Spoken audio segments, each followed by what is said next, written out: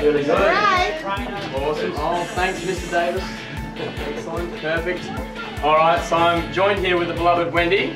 Come along. Awesome. Just saying to Mark before, she's as nervous as a duck in a gun shop. It's all good. So this is her first experience, I guess, talking about her journey, her story, and we're going to base it around that as well. So we all have a story. We all have a story, and this is the first, I guess, key that we find. And the 3 points we're going to cover in this section is acknowledge what you want to change, recognise your excuses, and identify your comfort zone. So we all come from different backgrounds, and this is not necessarily just weight loss and so forth. I'm going to share a bit about myself, and then Wendy's going to do the same thing as well. You can see how awesomely excited she is. And same thing again. It's all right, I'm nervous too. So Grace said to me before, she said, "Oh, you nervous?" I said, that's all right, because nerves are inside you. Nerves are there, and they're just ready to jump out and burst out. So I finished school in 2009, and during school actually I was doing my Ticket 3 and Ticket 4 at fitness. Started with vision straight away in January, and it's the best thing I've ever done since then. So since then, I guess I've sort of learned a lot from the PTs around, from Rana and Fabrice as well as my business partner now. And from there, doing good classes, shopping tours, seminars, stuff like that, really learning and growing. And the best thing about it is, although we're changing lives for our clients, you guys are also transforming me at the same time too. Because the positions you have, the titles you have in your life too.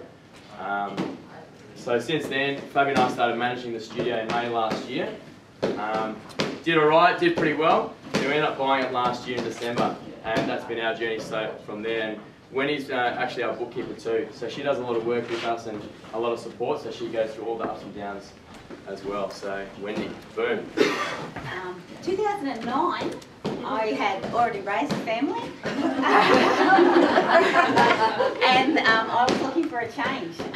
I had been working for a company for a long time with my parents, and that all changed, and I was looking for big change. I stopped weighing myself at 104 kilos. So I couldn't get on the scale anymore, couldn't face it anymore, so that's as heavy as I remember being. And I was ready for a change, and I decided to do my own business, and I actually joined a business networking group and met Rana, who just turned into be a mate. And I said, "Oh yeah, okay, Jim, yeah, I've been there, done that, doesn't work much." And he said, no, he said, "I really need someone to come and help me with my bookwork." And I thought, okay, fine. He said, no, bookwork. So I used to come in here. Yeah. So I said, right, okay, we'll come down, and his office was in the back down here. So for 6 weeks, I walked from there to here, and you can imagine, past all the machines and all the people and everything for 6 weeks. And in the end, it was me that sort of said, okay, well, And 6 weeks, you can see people change. If it's you, you don't know, but you can see people change. So it was me that sort of said, okay, well, maybe I need to look at this. And that was about 2.5 years ago. So I've been coming here ever since, and it's changed me. It's changed what I do, how I do it. I learnt so much, but the biggest thing I think I learnt was that you need to take that first step for the change. Once you do it, you open the door, and then things start to come to you. So that's the biggest thing that I learned here. And the circle has, like Nathan, changed me. It changes the way I talk, the way that I look at me, the way that I do things, and where I want to be, and how I want to, I suppose, form my future. Because I know now that I can pretty much do anything I want to do. So if I had learnt that maybe 40 years ago, things would be a lot different. But there's a reason why I'm learning it now. So yeah, that's why I'm here. And you've all sort of seen me here in and out all the time. Well, I pretty much live and breathe here. And it feeds me. It feeds me seeing you guys, it feeds me talking to you guys, it feeds me talking to the boys, and what I enjoy to do. And seeing people change and enjoy it and stepping up and making that change, Kel, what you've done is amazing. And seeing that is what I enjoy doing at the moment. So yeah, that's why I'm here. Exactly that, and we actually had our Tough Mudder training this morning, 6 AM, and we finished with a fun game. We're doing relays, and I turned to Adrian and I said, "Oh my God, the last time we did relays with you, you were 30 kilograms overweight." You know, just things like that. It's happening all around us, and I guess if you're aware of it, you can see it. It helps just sort of feed you and boost you up a little bit more as well. Just a slow clicker. Awesome. So, as it says there, we've got to acknowledge that what we're going to change. So we've got the past, the present, and the future. So everything that's happened in the past, every thought you've thought, every action you've taken, has brought you to where you are today and who you are right now as well. So, you know, as it says, acknowledge that too. And I guess for us to affect the future, we can't go, oh, you know, I'm going to win the lotto. You know, I'm not talking that way in the sense of, you know, we're going to predict the future that way. But more so, if you think of what you want right now and who you want to be and how you want to feel, then that's what you can start planning for. You know, you start stepping into those shoes, stepping into those roles there and creating that pathway for yourself. All right. So acknowledging the past.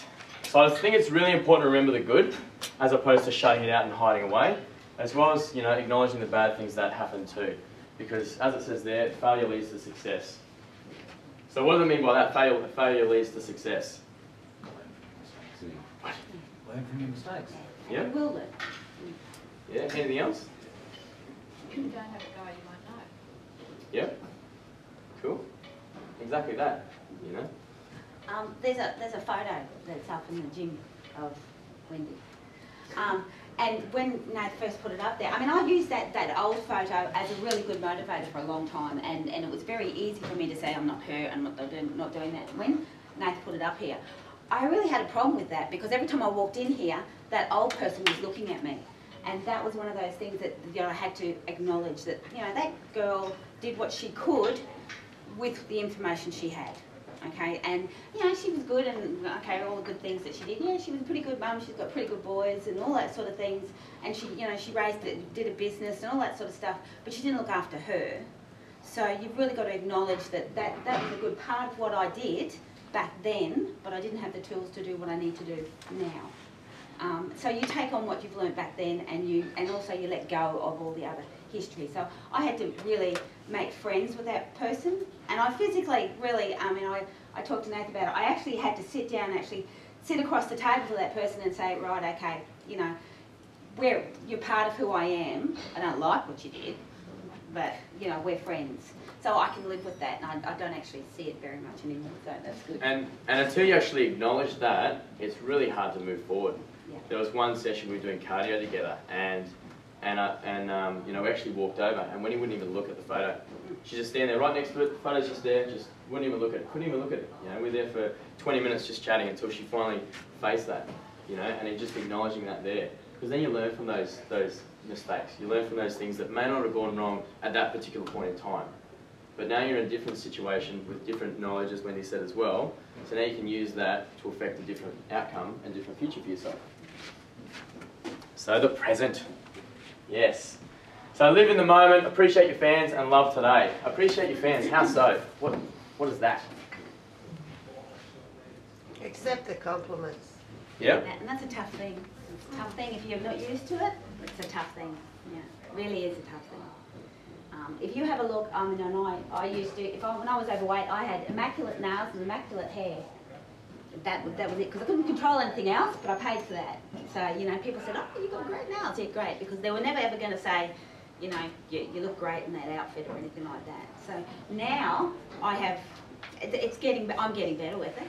I'm much better with it, and I'm much better looking at me in the mirror. I can walk past the mirror and be happy with who I am and things like that. And you guys know if you're doing it. I knew. I didn't look in mirrors. I didn't look at the shadow and things like that. So you really got to accept and really be proud of what you've done and where you've come from. You know, you look at your running and your exercise and getting up every morning. I mean, you know, there's people that sort of say, oh, go to run club. I'm not going to run club because I'm always last. There's 12 of us that go to run club. The last of 12. 12,000 is still in bed. You know? Get up, be happy, do what you need to do, and enjoy that you can actually do it now. Because there was a time when I just couldn't do it. I couldn't have physically done it, and couldn't have mentally dragged my butt out of bed to get here and do it. So acknowledge if you've lost 5 kilos, or if you've lost 15, or if you've lost 50, that's an awesome effort because you're moving forward. You're closer to where you were by that much. Whereas if you've given up and you haven't even stepped forward, then you haven't even done that. You haven't moved forward. all. That's it. And Susie made a good point over there as well, is there's those compliments too. So appreciating those people around you in that circle of influence, that tight group, you know, so you can, I guess, you know, it's a lot easier when, I guess, you know, it should be, when someone says, oh, well done for that. You know, try and take that on board as well, because that's going to give you another boost forward. You know? All right, so affecting your future. What have we got to do? We've got to dream big, influence your future, and plan your surroundings. So I guess just planting those seeds and what do you want to create for yourself? How do you want to think? How do you want to feel? And start writing it down, jotting it down on paper, so you can start acting that way, you know? Because you create that seed into your head, plants the seed into your subconscious mind, and then subconsciously, that just starts, you know, you start taking action from that as well. Planting that seed. Put it in paper. Decide. Once it's down, you've committed it. Talk to someone. Commit it. If you voice it, then you've actually made that plan. While it's still playing in your head, you're still thinking about it. You haven't actually decided, you haven't moved forward, you haven't voiced it to anybody. That's why I've sort of given you, we've got a piece of paper there. So if you guys write it down now, and if I said to you, came back in a month's time and said, hey, listen, that piece of paper you filled in, have you done anything towards it? Have you thought about it? Have you moved towards it? But once it's down, you can plan it. So if you haven't planned it, you're never going to do it. It's like a holiday. If you haven't planned a budget, go for it. You're not going to pay for it. You're not going to get there. Unless you win lotto, which we're not. I don't know. It'd be nice. It'd be nice. So throughout this, guys, this is your chance to ask any questions. Yeah. You know, so this is not just us sort of talking the whole time. This can be any sort of forum. So anything you feel like expressing about yourselves or any questions you might have from us or about yourself, then feel free to just throw your hand up. What did you just say? Just get excited. Has anyone got a question at all yet? Yes. Okay, one of the things that's constantly, well, before Matthew left, was saying, you know, you're going to get into the low 80s, I can see you getting there. I still have trouble seeing that in my head, even though I'm only like 4 kilos away from getting into the 80s. You know, I've got that as my next goal, is to just get into the 80s. And, you know, just getting that next step and getting it in your head. You do it, but you're there. You've pictured that. You and I, you've pictured that on the scales. You can see the 8 on the scale. That's like me getting under 70 kilos. I've seen those numbers there. So you just pick it. I mean, that's what we talk about with goals and things like that. But if you set a goal for yourself, make sure it's a manageable goal. Keep going, you'll get there. I mean, there was a time when you wouldn't have even done 90. No. Okay, fine. There was a time that you've done more than that. Matt would have said, oh, we're going to be 95. You go, really? No. Yeah, you'll get there. You'll do it. And if you set it and you put it in your mind and you just keep focusing, like we all have lives and everything changes and we all do different things and there's obstacles. I do it all the time. I'm doing it now. But if I keep focusing, I'm going to get there. But do you, being a former big person, do you still think of yourself as big, or? Yeah, sometimes. Yeah, You know, absolutely. I cannot get that out of my head. Yeah, but Yeah, Well, Adrian, when I get how long are you into overweight? I'm looking around. Yeah. I'm looking around me and thinking, you know, other people need to fit in here. I'm trying to squash myself in the corner as much as I can. No. And people look at me and think, oh, but you're so small, and you go, really? No. That's just something that you've had history, because you had weight for that period of time. So, you know, it's not going to change. It didn't change like that, and it's not going to change like that now, but you'll get better with it. Just keep aiming at it. Just keep focusing at it, because that's something that you're dealing with you. And as long as you stay positive with it and you're acknowledging it, that's the biggest step. You've acknowledged it, you know, right, okay, well, that didn't really make sense, but I know it's there. Deal with it, talk about it, and move forward.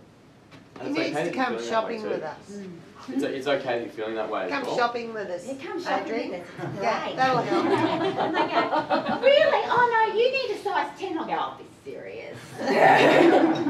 It's good. It's good for the soul. It really is. But just think of how long you were overweight for. You know, were you overweight as a teenager? Yeah. You know, so all those years you've been thinking that way. You've been thinking, I can't fit into this. You know, I can't do this, this, and this. All those thoughts. Yet, say your first 9 weeks, how much weight did you lose? It was 10 plus, wasn't it? That's a lot in 9 weeks. Just think of all the years that you were slowly putting on weight. You know, you went the other way, but in such a short amount of time. And that's why we're talking about, you know, long-term change today. because a lot of people tend to think that, you know, I'm just going to do this 9-week challenge, I'm going to lose all the weight, and I'm set. I'm going to go. Leave vision, and I'm going to head off, I'm going to do my own thing. But because you haven't emotionally changed, you haven't had that mental change, a lot of the time people go back to where they were before. That's a diet. It's not a change, it's a diet.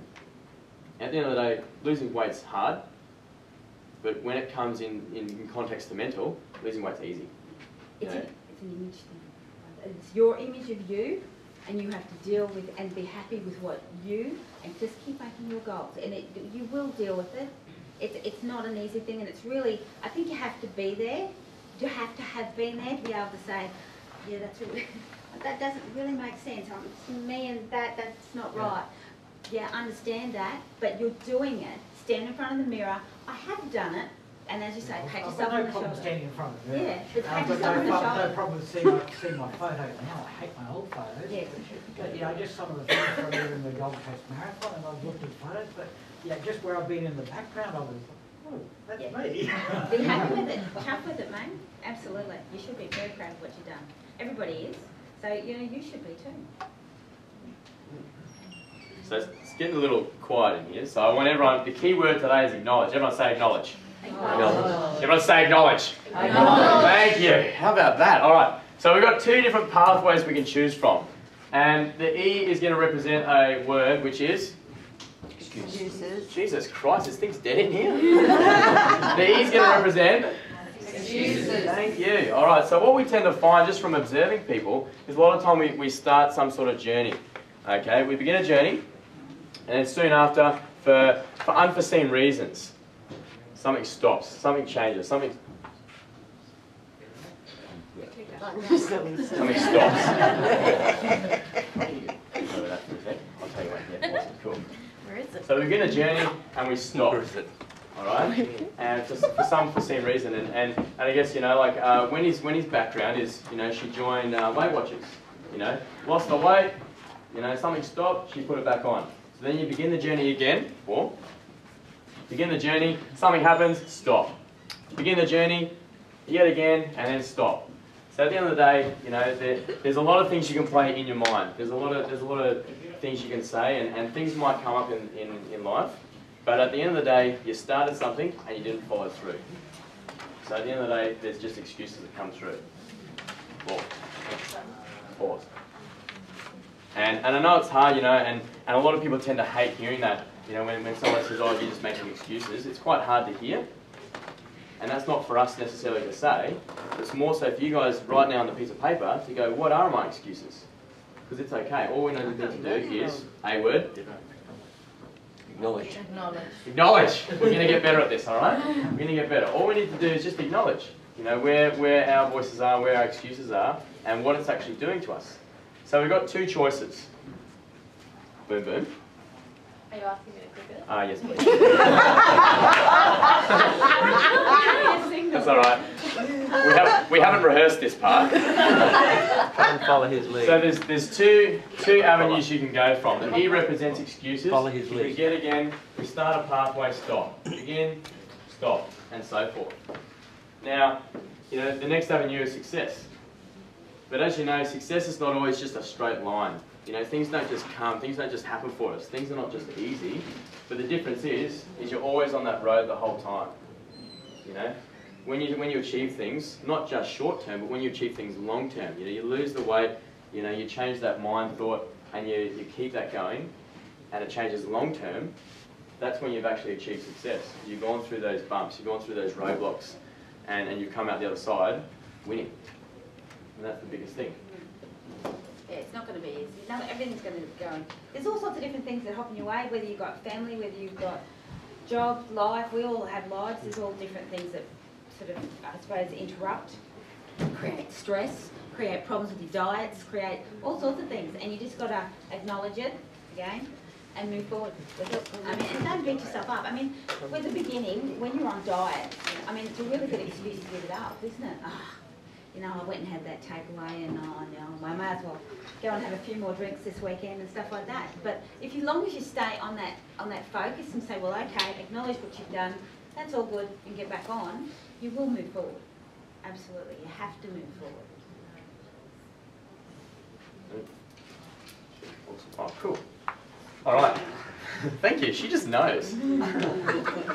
So identifying your comfort zone. This is a really, I guess, important thing because, I guess, from everything we've spoken about so far as well, where am I going with my tripod? I guess it's that voice inside your head that either tells you to keep going or to stop. You know, and generally when things get tough and things get hard, we're stepping outside our comfort zone, and are we strong enough just to keep going? And do we recognise that? Or do we go, no, I don't want to step outside there, I'm just going to stay in my safety zone. This is my safety zone here, I feel comfortable. You know, I'm not ready to make some sort of change. And I guess just think to yourself, have you caught yourself saying any of the things here? You know, that hurts. Still same now. Still same now. Absolutely. All the time. I don't eat broccoli. I don't like green veggies. No, none of that. How many times? Okay, so your diet's changed, Yeah, hasn't it? absolutely. So, But I still so don't much. eat fish or seafood. Yeah, but I mean, is that a choice thing? No, that's tasty. There you go. So we've So it's a got choice all thing. changes. Thanks, Jen. What about you, Amy? What's changed with you? Everything. My whole thought process with exercise, food, motivation. Yeah. I suppose my internal process. Yeah. So what hesitates? What sort of, I can't do this anymore? What pushes you to keep going? I suppose my goals. I know where I want to be. And you've been there before, Yeah.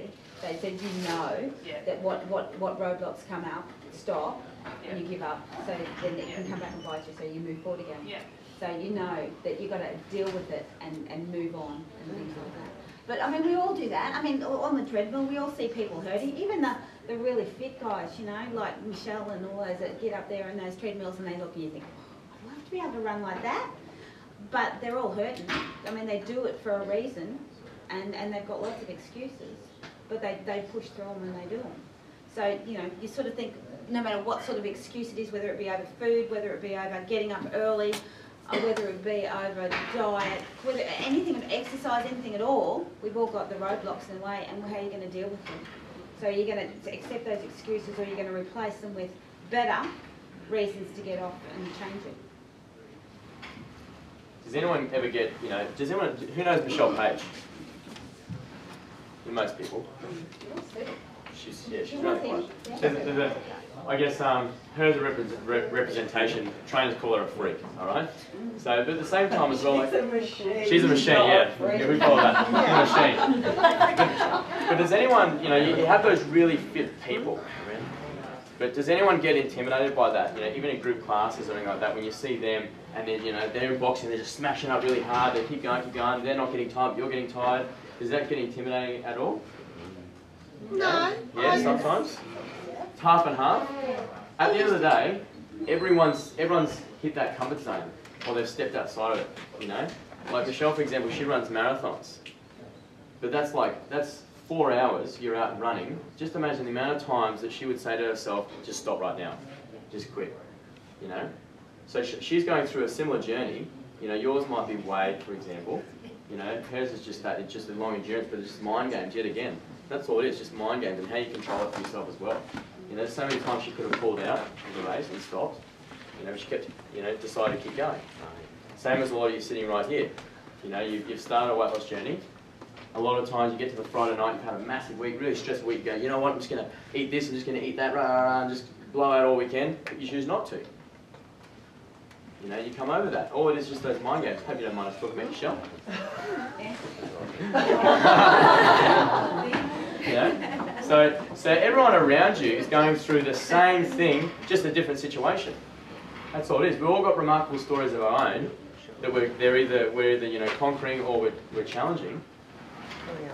You know? So the support's always around. And I guess it's hard to process that through and not to get intimidated or so forth from the people that are at different levels, but you've got to start somewhere. Yeah. Really, you have to start, and you're so much ahead if you're here and you're starting. If you're with a group of people, like I said, you know, you're running or you're with cross trainers or with the walk club.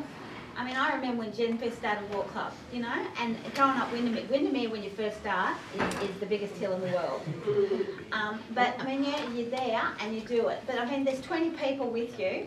But there's another 20,000 that aren't doing it. So, you know, you're that much ahead. And if those you can ones- get that mindset, And that those you're ones ahead. ahead, those ones at the very top, They at were some there. stage, they were at the bottom where you were. Oh, hell yeah, I remember. Yeah. Yeah. You know, I everyone thought I knows was going Sue. to die on that first hill.